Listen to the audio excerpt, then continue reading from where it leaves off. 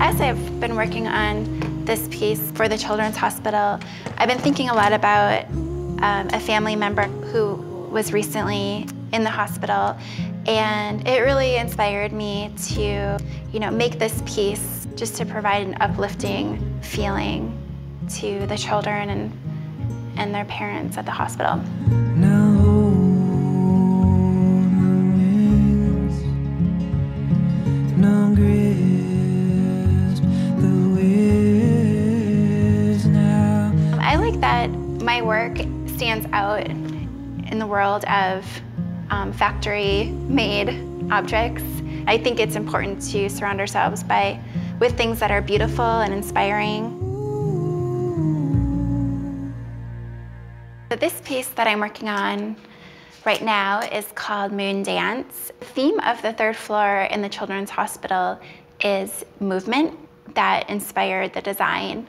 And I just, had this vision of a little girl dancing out in the moonlight and just feeling really free. And then I included some animals, some of her friends in the background with the butterfly and the bird.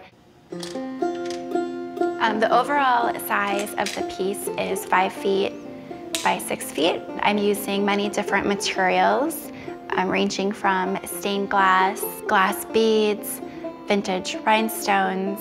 Each piece is hand cut.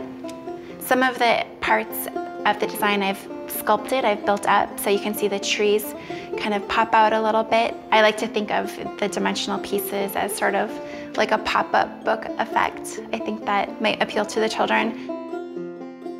I was inspired to start building and sculpting the surfaces by a customer.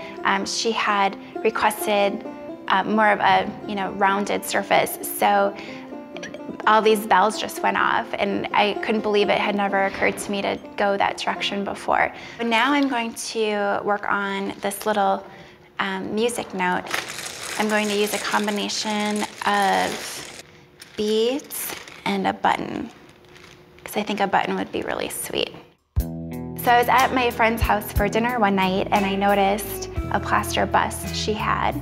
I ended up taking it home that evening, and the result was Drama Queen. I covered the bust with seed beads and found objects and some of her mother's jewelry. The face was made up of crystal seed beads, and in the eyes I used vintage rhinestones. Over the torso part of it, Italian glass tile that I hand cut into flower petals. In the hair, I used many found objects.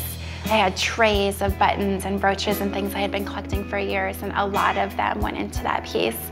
And people often ask me if I import these from somewhere, which I think is really funny, but because I make them all myself, one piece at a time.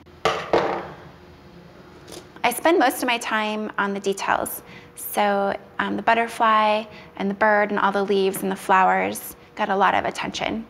The sun behind the girl in the design is going to consist of 3 different types of glass. I'm going to use the gold leaf glass here that I made with the metal foil, and also this yellow glass.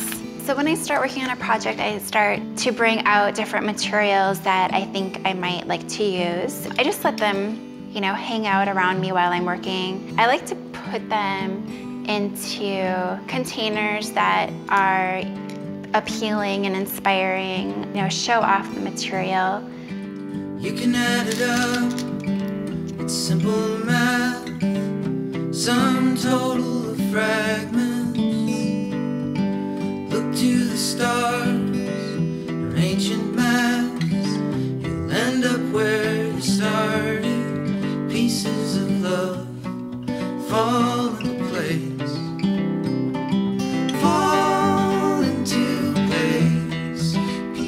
it's easy to get caught up in the details and put a lot of time into one section.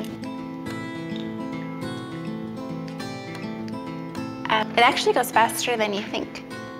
So I've gotten this much done, and I still have this much left to go. But that's all right. That's what I do.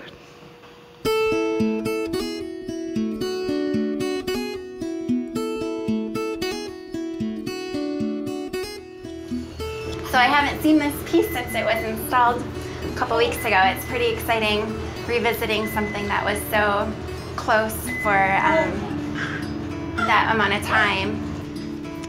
Wow. It's good to have some time away from it and come back and to see it with fresh eyes. Looks good. I'm really happy with seeing it on the wall and out of my studio. I see a bird. A lady is dancing and flowers. This is my Moondance.